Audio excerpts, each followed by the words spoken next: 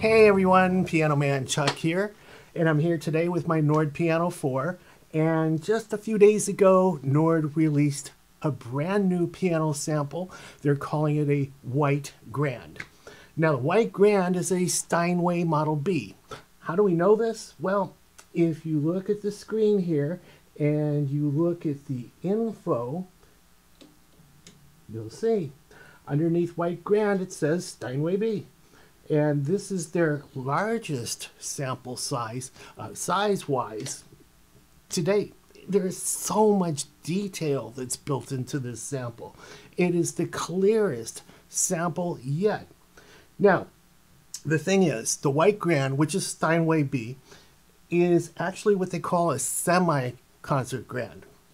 And the reason is because of its size. It's just under 7 feet. It's 6 foot 10.5 inches, whereas a concert grand is 9 feet. So let's listen to the difference between this and some of the concert grands. So you just heard this, and let's hear, I've got a Royal Grand 3D. This was my favorite until the Steinway Model B came out in terms of the White Grand. So let's hear this.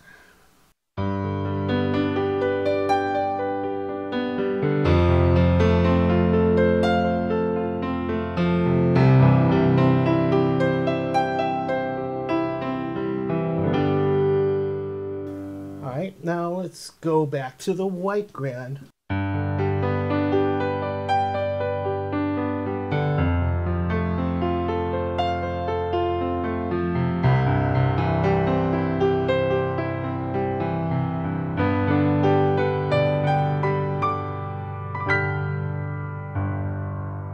It's so clear. Every key is so crystal clear. So let me try something again. Let's go back to the Royal Grand 3D, and we're just going to do the top end over here.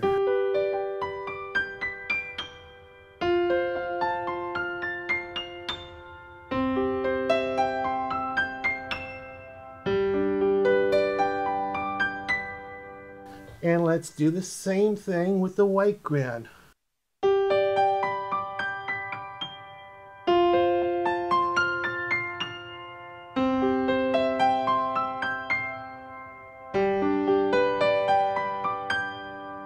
Every key is so clear.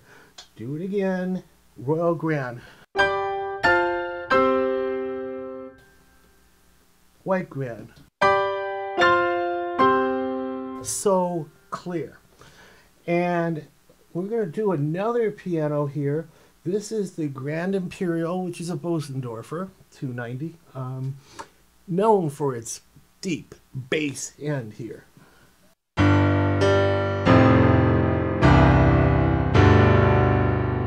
And let's do the same thing with the White Grand.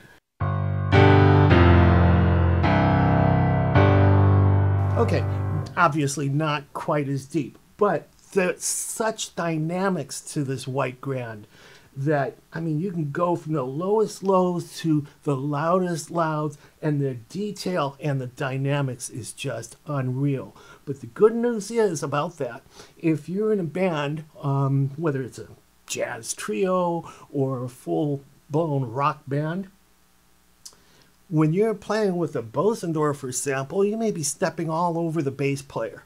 And that's not going to happen with the White Grand. Yet at the same time, if you want the bass, it's there. And that is so cool. And here's another thing that's cool too. When you're with a band, or even solo, for obvious reasons, well, maybe not so obvious unless you're a musician, but basically you want to be playing in mono, not stereo. Stereo presents all kinds of problems for a live audience. Unless you're sitting right there at the sweet spot, you may be sitting at a spot where the sounds are going to cancel each other out, the left and the right. Or you're going to hear all the right, or you're going to hear all the left, depending on where you're sitting. So mono is the way to go when you're even solo, you know, that's just the way it is. So they have a mono switch here. So whatever you're playing, you can convert that over to mono. Now, let me show you something right here. This is the Grand Imperial.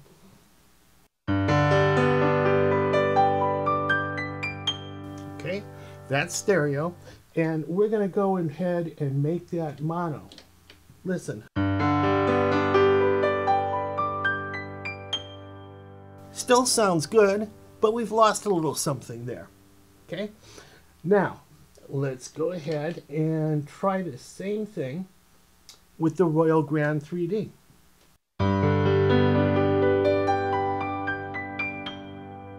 All right, and now let's put that in mono.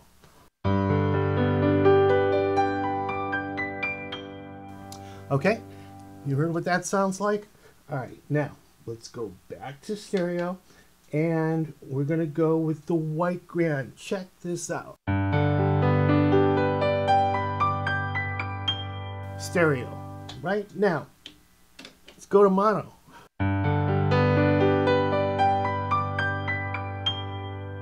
It's done so well, you can barely tell a difference. So when you put that in mono, it's gonna sound just like, well, not quite, but it's gonna sound as clear and as detailed as it did when you had it in stereo. So let me just put this back into stereo. This is so cool.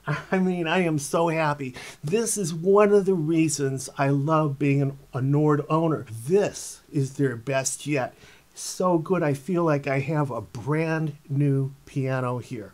And it felt like that when they came out with the Royal Grand 3D before this. And before that, they had the Fazioli, and oh, they just keep outdoing themselves. But however they sampled this, they got it right. Piano Man Chuck, peace out. Thanks for watching.